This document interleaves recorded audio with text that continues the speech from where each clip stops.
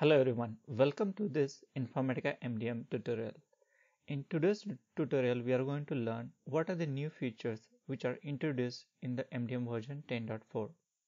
If you are planning to migrate your application from MDM 10 or any other version to this MDM 10.4, then this tutorial is definitely going to help you so that you can plan for the migration activity based on these new features. So let's go ahead and understand what are the features. The features are introduced in this 10.4 are not only on MDM Hub side, but they have changes in the provisioning tool and the UI, that is Customer 360 or Entity 360 application. The very first change which got introduced in 10.4 is nothing but the hierarchy. The way we configure hierarchy in the MDM Hub, like configuring the entity, the relationships, and the hierarchies, etc., that whole process is changed with the 10.4. Now, from 10.4 onward, the hierarchy will be configured in the provisioning tool.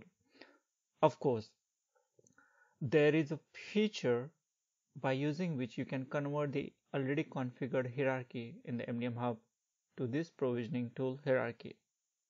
The good part of this is it is not dependent on the flash which is going to end in 2020.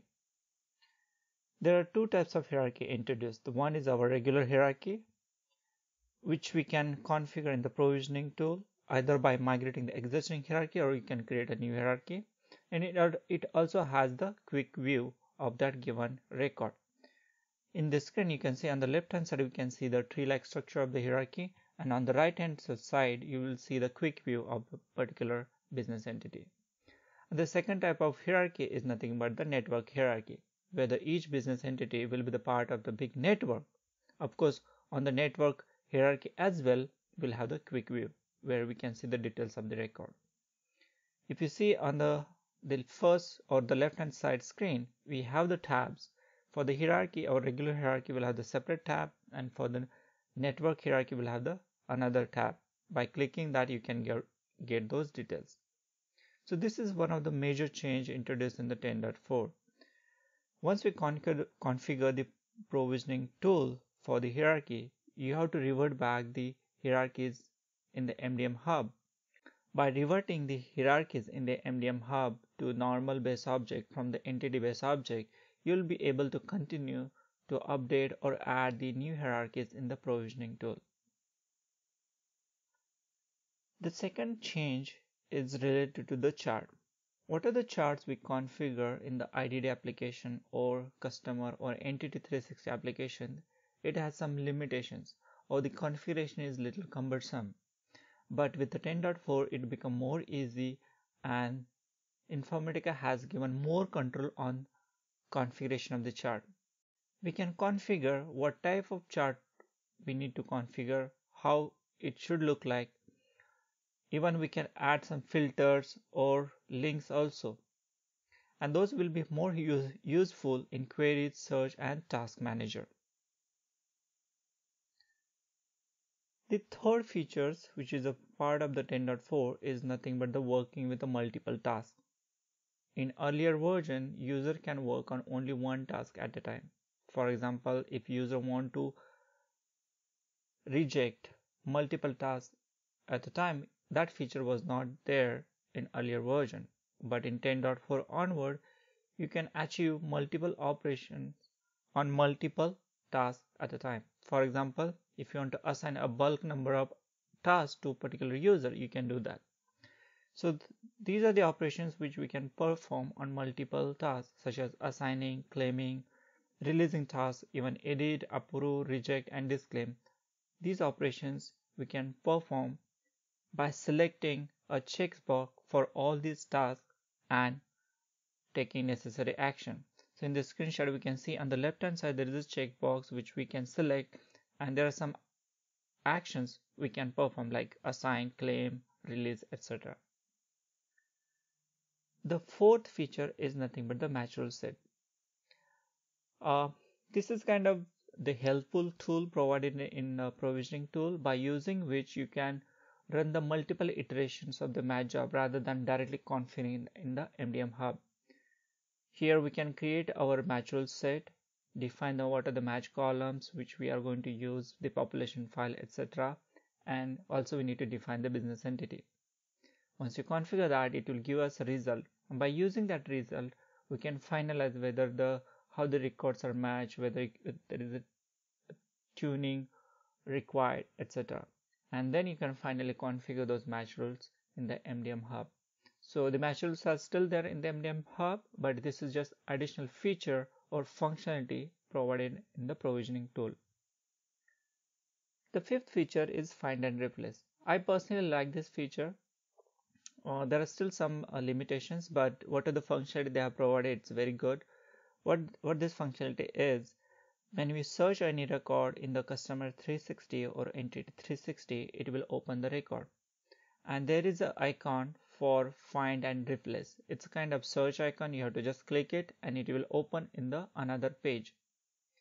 You don't have to define any component or layout for this. This is pre-built functionality comes with the application.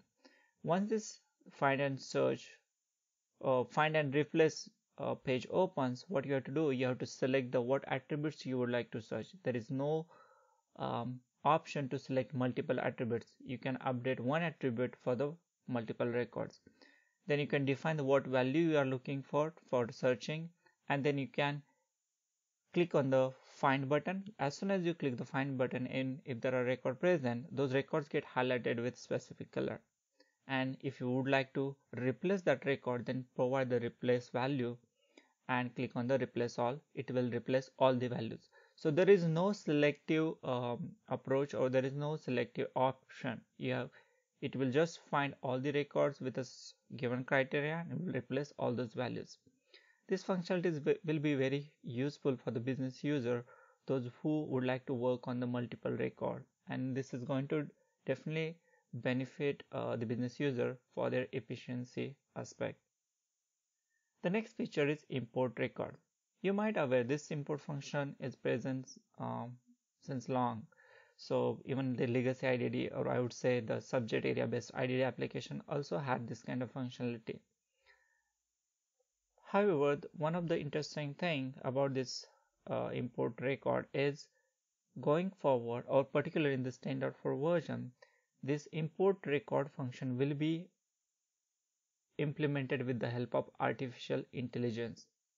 So it will have the inbuilt intelligence which will determine what record from the source need to map to the what record or what attribute of the target. So that part is implemented in the artificial intelligence. If it works well, then more and more feature in the IDD or the customer 360 application will be implemented with the artificial intelligence. So I would say it's a great start for this kind of application getting involved in the artificial intelligence. So that's the main thing about the import record functionality, and which can be easily find out in your application on the left hand side section. Like it's a new file import where you have to select the CSV file or XLS file, and then regular import functionality. Along with the importing file, Informatica also enhanced the ad hoc match functionality, or this functionality was a part of the import functionality, import file functionality earlier version, but they separate out from that. And by using this functionality, we can match the record. So what are the input record we are going to provide, those will be matched against the existing record. So in the result, we'll get what are the match record, what are the unique record, what are the record got skipped, and everything. So this will give the nice report which can be found under the My Jobs section if you see on the left hand side. So My Jobs is another section introduced in the 10.4 where you can see the result of the jobs which are particularly you're executing from customer or entity 360 application. The jobs which are nothing but the ad hoc match and new file import. Another interesting feature is the Elasticsearch. I'm not sure how much this functionality will be used in the real time, but this is definitely a good functionality. And the reason is, what are the Elasticsearch is we configure 10.3 onward, there is no control given. So what are the searchable fields we select. Based on that, the indexing search indexes are getting generated. But now the 10.4 onward, the more control is given to the developers and the users.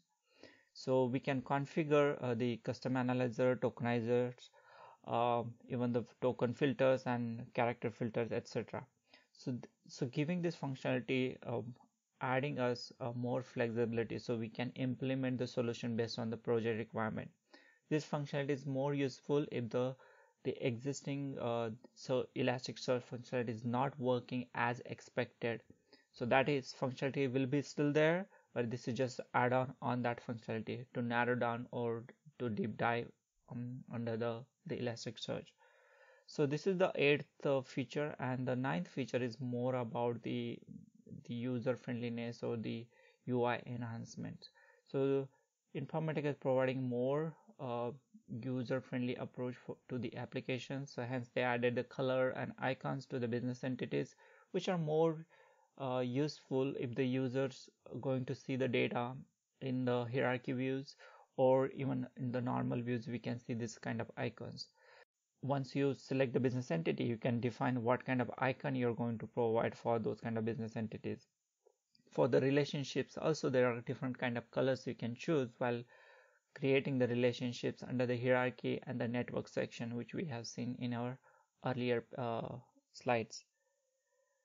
The last but not the least feature, and it's a hyperlink. It's the most awaited feature. People were asking, or the business users were asking, how can we make its fields clickable? For example, if there are some Salesforce related links we provide as a data field, user would like to click on that and open that in the different tab. So those kind of features were not there, so they got introduced in this 10.4. We can configure the hyperlink for the web URL, file URI, FTP links, and email addresses. So this is the last feature. Along with these features, Informatica also had more changes on the properties side, but those are kind of core features, so user may not be able to see directly, but these are kind of internal implementations. Also, if you open the MDM hub, now the user can provide the target server URL rather than opening the MDM hub specific to each environment. So now going onward, we will not be using JNLV file. It's a jar file we'll be getting, and you have to select the server which you are going to hit by using that jar file, and it will open the MDM hub in that particular environment. So that's become again more convenient for the developers. So these are kind of the features got introduced in the 10.4. I hope you got some idea about what are the features are there. Going forward, we'll learn each feature in detail, how to configure it and how to use it. If you have any comments about this video, or if you have any questions about this product and the new features, let me know under the comment section of this video. And please do not forget to subscribe my channel.